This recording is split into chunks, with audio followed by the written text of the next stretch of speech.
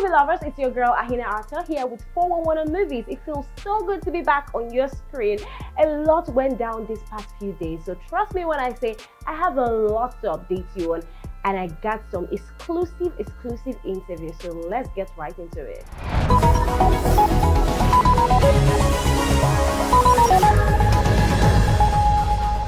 Let's start off with the African premiere of Black Panther Wakanda Forever, which took place here in Lagos, Nigeria.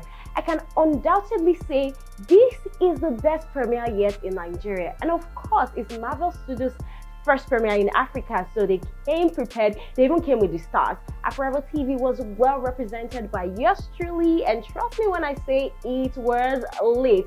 I spoke with Lupita Nyong'o, Dinagurira, Ryan Coogler, Winston Duke, and Letitia Wright. Not to brag, but we had a great time. So you have to check it out on this channel, of course, after watching this show. Now, moving on to other exciting news, veteran filmmaker Ejiro is making a comeback as a director for the reboot of the 1996 classic Domitilla.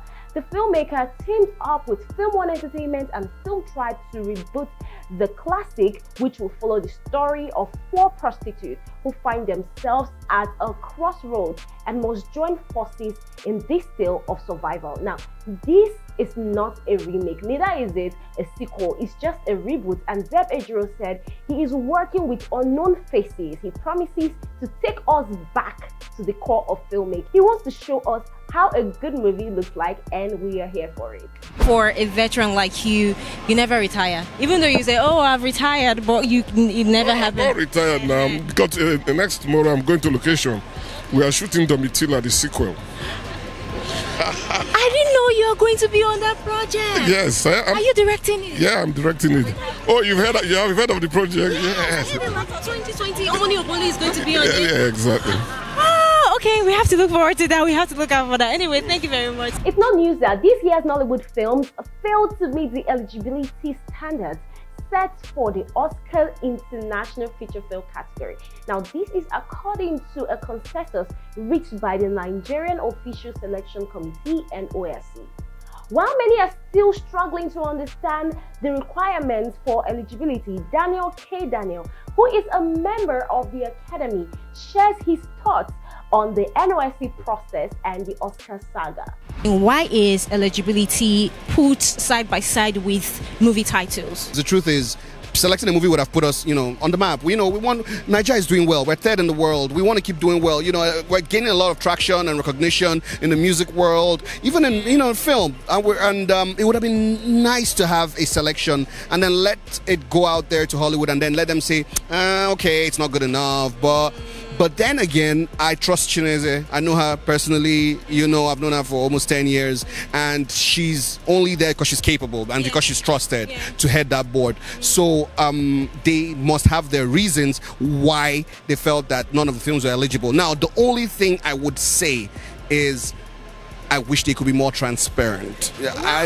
Because I wish there could be a little bit more transparency, because a lot of people, there's a lot of rumors, and the only way to dispel rumors is to tell just come on and tell as it is. Now, I do agree with Daniel on this one. NOSC should be more transparent and open regarding this issue. So I spoke to a member of NOSC, Moses Babatope, who is also the co-founder of Film One Entertainment. My question was simple: has NOSC resolved the eligibility option?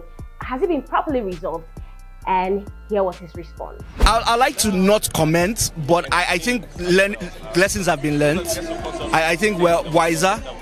As you know, creativity is very subjective, and that's where the issue comes from. I think the biggest learning for us is putting Nigeria first.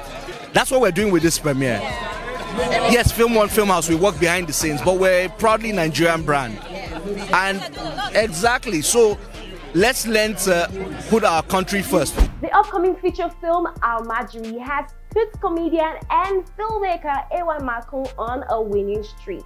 Almajiri, which will be the closing film of this year's AFOREVE, got 8 nominations at this year's Best of Nollywood Awards, Bon Awards. That's not all. The movie was graciously received at the Toronto International Nollywood Film Festival, TINFF. Almajiri won 12 awards out of 22 nominations Alex Ekubo, who won the Best Actor at the festival, tells us why this movie is so special. It's a story that follows, kids, slave trade and child trafficking.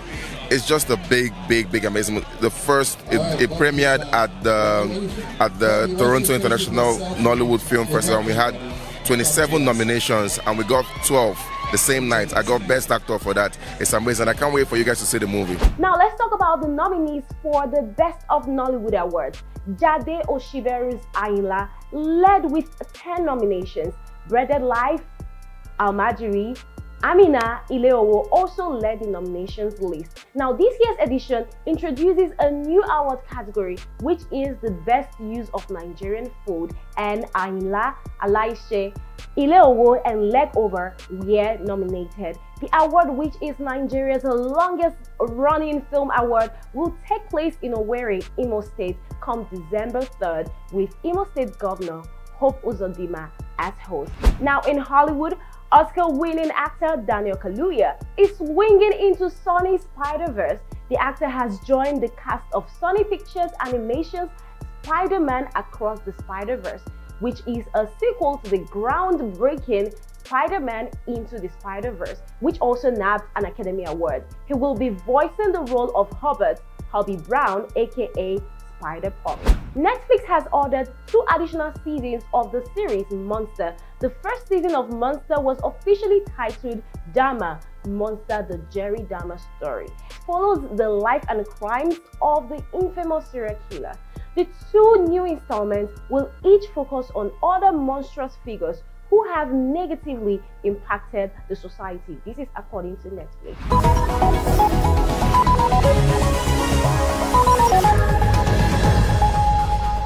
Now let's check out what's new in cinemas this week, starting with the much-awaited Black Panther: Wakanda Forever, which is showing and out in cinemas across the globe. Now the question still remains, who will take on the mantle of Black Panther? Well, I guess we have to watch the film to find out. Also new this week is Woke. With the persuasion of his wife, Greg, a former Secret Service agent, agrees to take a job brought to him by his former colleague, find and rescue the kidnapped daughter of a renowned kingpin. Truth or Dare is also new in cinemas. 3 couples engaged in a drunk truth or dare game on an engagement night and wakes up the next morning to find themselves naked in the arms of different partners. Their relationship and trust for each other is put to test as they try to unravel the mystery behind the drunk night. And that's all on this episode of Forward Movies. Thank you for staying with me. My name is Ahina Arthur. If you haven't subscribed to this channel, kindly do so. Follow AFOREVE TV across all our social media platforms. And guess what? I'll be back on your screen next week.